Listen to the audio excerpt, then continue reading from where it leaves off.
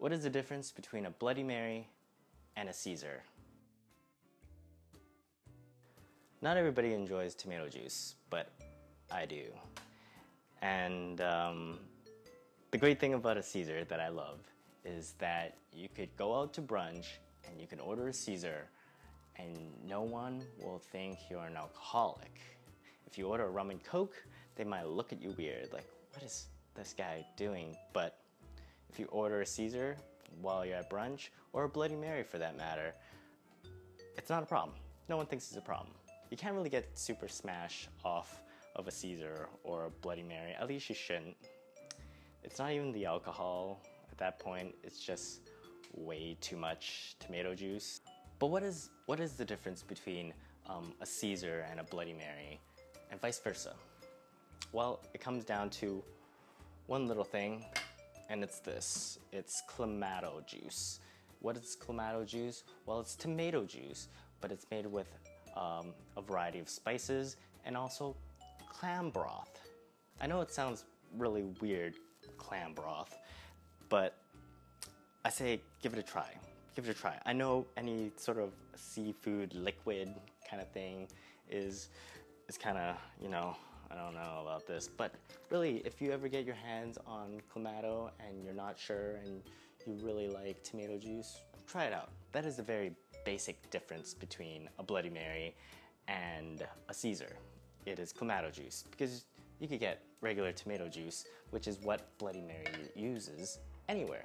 Actually, to be honest, at the store, I live in Vancouver, even though I have a great corporate America flag up there, it was easier to get Clamato than tomato juice. There was only, like, this is, like, look at this. It's like dog food. I think Bloody Mary is a wonderful name for a drink. It's such a good name for a drink. It's kind of accurate. It is like blood, and it's a little dark, which I like. It reminds me of this urban legend when I was a kid, and it really scared me. You're standing in a bathroom, and you're looking in the mirror, and you say Bloody Mary 3 times while flicking the lights on and off, and then you're supposed to see Bloody Mary, Mary Tudor, standing there right in front of you. I don't know much about the British monarchy back then, but it was still quite scary. Either way, great name for a cocktail. The Caesar. The Caesar was invented in Calgary, Alberta, Canada. The thing about Caesar today is that it has become a little bit of a novelty drink. You see people almost building a meal on top of the Caesar as a garnish. It's a little ridiculous, I know, but that is what is happening in this world today. Okay, let's make the drinks. Today, I'm gonna start off with the Bloody Mary. So, Bloody Mary, what do we need here? So, I'm gonna grab my glasses, which are chilling, as per usual. See, you're gonna have to salt the rim. So, I'm gonna just set this one aside here. So, you gotta do that before you put any ice in it. Otherwise, you can't really salt the rim, and it becomes a whole thing. So, I like to wet it with a piece of lime sometimes. I got lime here, but I'm going to use this later. So I'm just going to use this tap water. There we go. A bit of sea salt and pepper. I'm going to grind some here. I've already poured some salt in there, so just give it a little spin to salt the rim. Here you go. Here you go. Everything's blocking the way. You can't even see. I like to pour some ice first. And I guess now I can toss some ice in here. Perfect. So, for Bloody Mary, vodka base. So I am gonna need 1.5 ounces of vodka.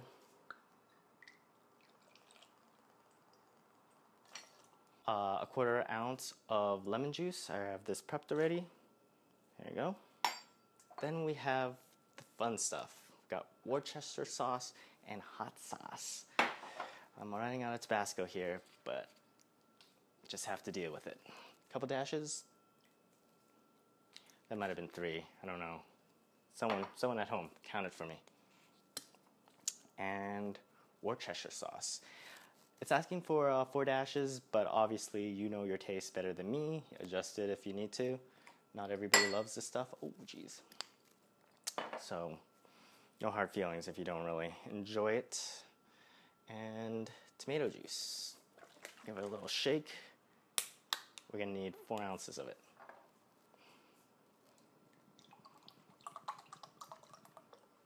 That's about right. My God. You don't want to shake this drink because it'll add too much air to it and it becomes weird and bubbly, and you don't want that. So we're gonna do a technique called rolling, where you're just sort of sliding it back and forth.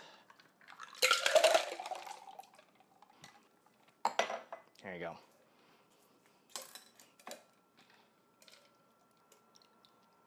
There you have it. Nice, happy Bloody Mary. But it's not done yet. In honor of this drink, got a little bacon to it. That's how you do it. Next up, let's do this Caesar.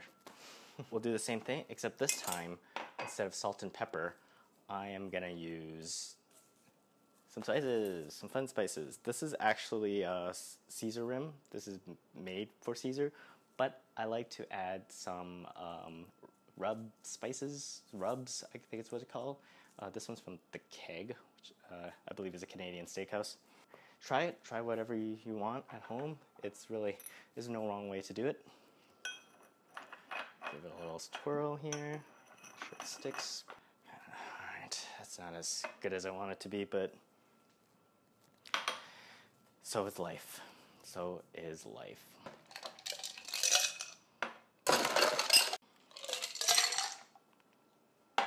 Alright, we're gonna do it all over again. We need 1.5 ounces of vodka.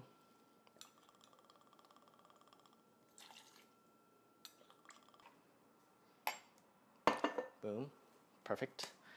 And then we are gonna use the same thing, these spices.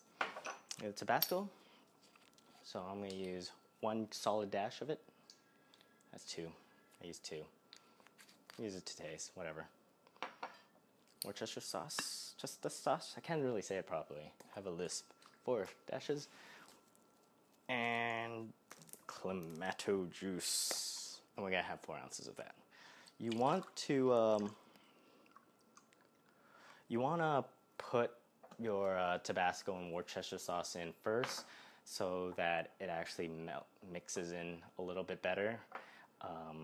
Putting it at the end, like when you finish the drink, it all sits on top. So you actually want it to be a part of the mixing process. It's important. It's probably the only important thing I'll say all day.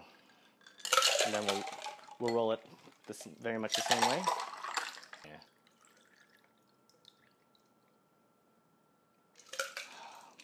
Lovely. Lovely drinks. 2 lovely drinks. You can see that the Bloody Mary is so much more red than the Clamato. It's kind of amazing. It's just pure tomato juice. A little bit of bacon at the end. There you have it. The Bloody Mary and the Caesar. Wow. Let's do it. Let's taste it.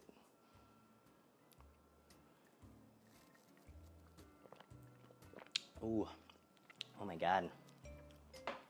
It's spicy. That's overwhelming. Not loving the salt. It was a little overwhelming at first. I think I might have put too much. But once I actually get to the drink, it's a little bit more subtle. It's quite refreshing. It's got a little zing to the end. It's hard to say. Let's try the Caesar. It's really punching the shit out of my palate. I'm not even gonna be able to be certain that I could give a credible critique of each drink right now.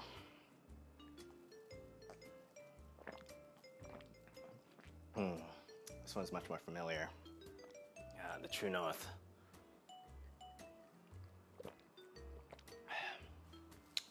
Ooh. There's just something in terms of flavor that the Caesar has that the Bloody Mary doesn't. The Bloody Mary is like a school band where all the little flavors are playing in this one-dimensional way. You got the tomato, you got the Tabasco, you got the Worcestershire. They're sort of doing their own thing. There's nothing really bringing them all together. Whereas the Caesar, it's the clam, the other spices as well. It really fills out the taste of this cocktail. It really brings it out. It's like a whole orchestra of flavors, and you can sort of hear every sound, every tingling moment on your taste bud.